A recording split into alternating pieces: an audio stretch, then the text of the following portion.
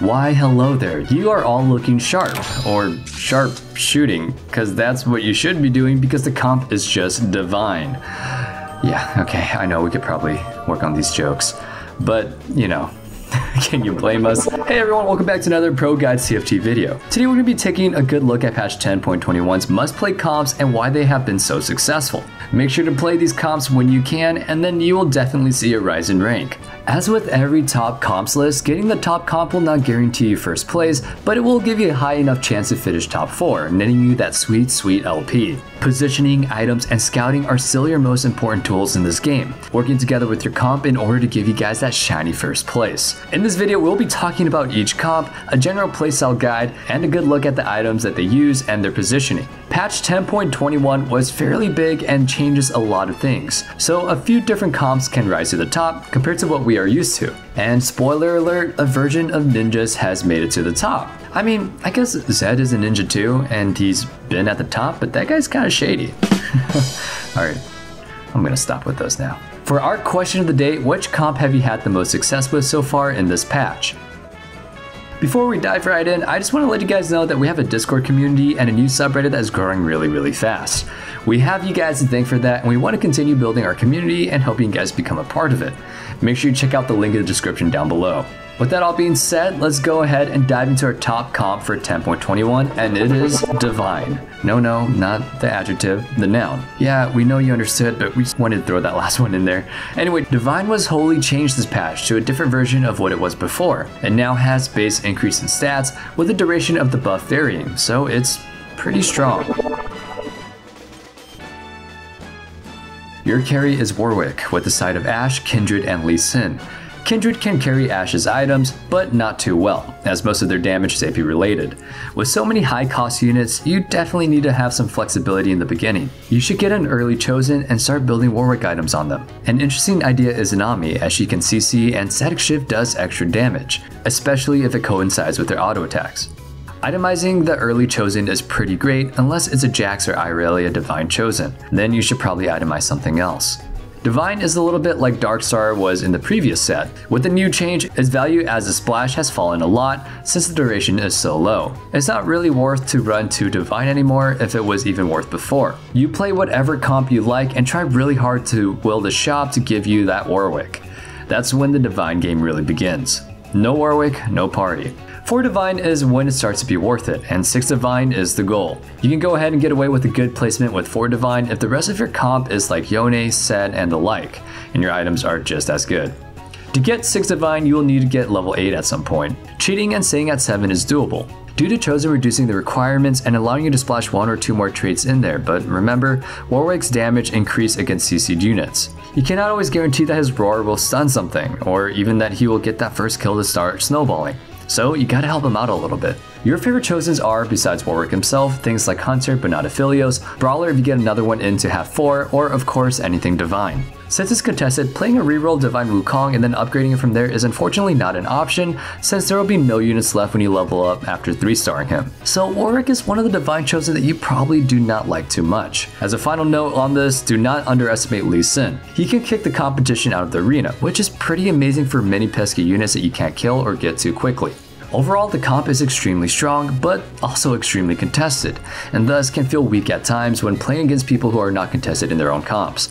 Ruling down at level 7 might be necessary. Riot has said that no hotfix is happening until after the weekend, and only if needed. It's also really position reliant against a couple of their popular comps right now, so stay tuned to hear about that. The overall positioning of this comp is straightforward, and it kind of looks like this. You can keep 2 bunches in the back and the melee carries in the front. This is where the tricky part lies though. Warwick is strong, but he is really vulnerable to big hits like Akali's spell. Getting an Akali behind him or making him run around the sharpshooters are 2 of the ways to beat him. So make sure that you put Warwick somewhere where he can A. attack any relatively squishy unit and then stun the rest after he kills it, gaining an extra shiv damage on them. If you don't have shiv, then it's a good tactic. Or B, protect him from assassins. You can build a bunker in the backline and have the other units take initial hits while Warwick wails on them, or just put some units behind him that he can actually tank for them while he wails on the rest of their team. Similar things can be done with Lee Sin, especially with him targeting assassins. Due to him turning around, he will face the side of the map, having a high chance of kicking that Akali out really quickly. Static Shift has risen in popularity for Warwick due to him activating his own stun. However, the most important item is Quicksilver. Yeah, he shrugs off any CC on him once he activates Divine, but that's just a one-off. Those 10 seconds of immunity will be the ones that get him in that state and make him an absolute killing machine. We have started to like getting a tank item as a third one, like Bramble Vest. He might lack some damage, but Hunter and huge attack speed make up for that in the long run. Ashe gets leftovers or Kindred depending on what you run and if you get that chosen situation. The nice thing about this comp is its amazing spat flexibility. It has good uses for mini spatula items, which creates interesting options for it. Divine Spatula is obviously great, and 8 Divine is pretty cool, but Ultra Wood Warwick remains a juggernaut. Vanguard can help you add a Sejuani and her ridiculous CCN to boost ship damage and so on. Unlike League of Legends, Lee Sin actually likes mana items, especially Hand of Justice, for that initial push into that first spell. Then he kicks them to pieces. Let's move on to our next comp. From underrated to must play, this patch only buffed them, resulting in their definite domination over many of these lobbies in the past few days. Also, Teemo is now a unit, which is nice or bad? Actually, I'm not really sure about this one. I'm gonna be honest with you guys.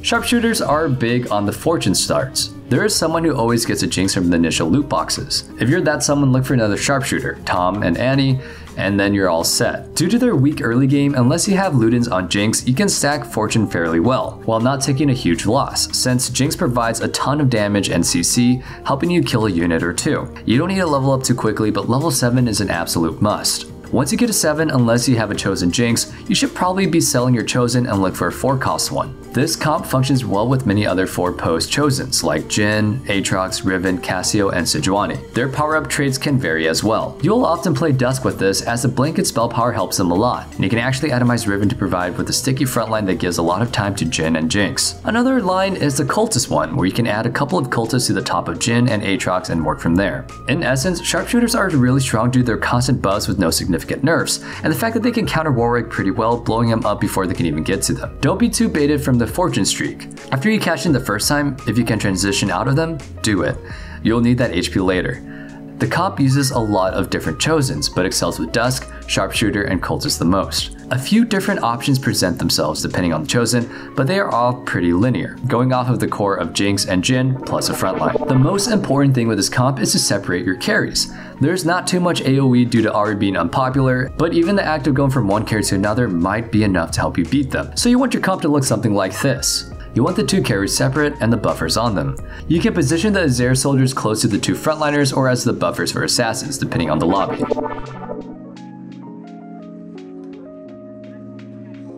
Ludens is crazy. Jinx instant procs the double damage, so starting Terror is a really good option for this. Double Ludens Shojin is a fairly interesting combo for this, or you can go ahead and add a Quicksilver in there. The attack speed angle is also decent, but you don't particularly need it. Jhin uses his usual stuff, with Lasso Whisperer being really good, along with Guardian Angel and Giant Slayer. Tank items are best for Riven or Sejuani, or even Aatrox if he's chosen and gets the extra stats.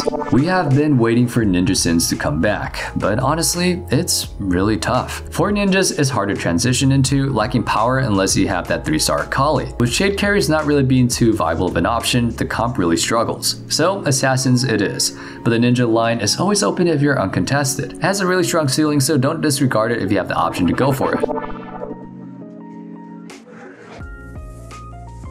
In the early game, you can use anything, but make sure that you get early chosens to carry Akali items. Even a Zed can do it for RFC, but keep another one in case you go for ninjas later. This build usually wants to go to 7, both for optimal roll chances as well as to have enough units to put in. Finding an assassin chosen besides Diana, which is kind of meh, is good. Even Pyke is quite decent as a chosen.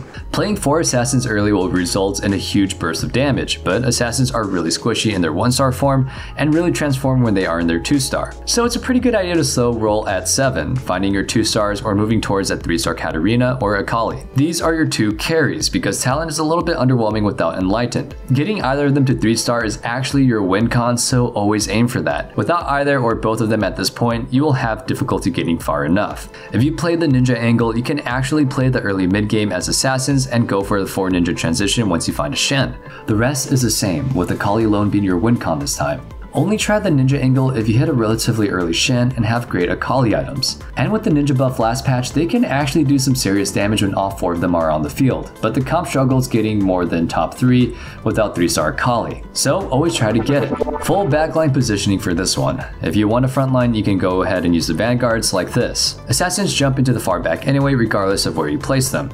The main point of this outside is that you can target enemy carries and then avoid ciphers on anyone or shrouds on Katarina. This is without any chosen, but with assassin chosen you can go for that chase trait and then cut back on spreading too much. Mystic might be more important than Vanguard depending on the lobby. Another important part that we can't really show here is to avoid your Akali getting stuck on something like an Aurelia. You really want her targeting somebody squishy, kill it in one round and then start wailing on the rest. The ninja comp really depends on what your chosen is, but assassin is the best chosen for sure, where you position like this.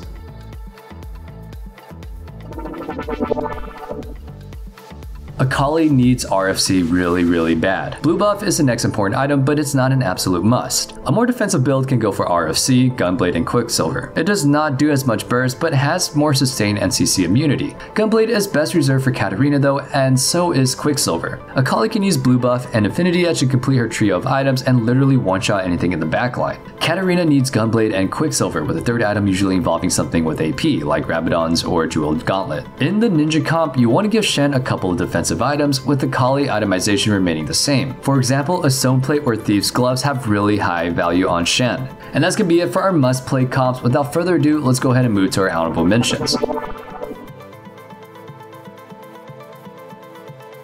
Warlord is actually interesting right now. For similar reasons as Assassins and because of all of these extra stats with the 3-star Katarina, you can actually wreck some faces. Cultists are much better once you 2-star everything. Their early game got a little bit better, especially with the Chosen, but their mid game still suffers and their units are contested as always. Still, a comp that can go high Cultists will probably win. Duelists without perfect items are not great, but besides Jax and Lee, the units are really uncontested and can be the dark horse of the lobby. And that's gonna be it for the video. We will be uploading every week on Wednesday and Sunday. Please forgive me if my voice sounds a little bit rough. It is 4 a.m. right now, and I should probably be sleeping instead of trying to play more TFT. Anyway, if you guys want to know more about my life, go ahead and follow me on my Instagram and unfortunately TikTok at Nathan_ing. Thank you guys for watching, and make sure to check out our TFT content on YouTube and our high elo coaches on ProGuides.com. If you have any feedback for us, comment below and we'll be happy to read what you have to say. I always take constructive criticism quite well, but I also love compliments. So if you have some of those, go ahead and leave them in the comments below as well. Now get out there and farm some LP using some must play comps that you saw here today. Stay safe, stay healthy, and have a wonderful day. Peace.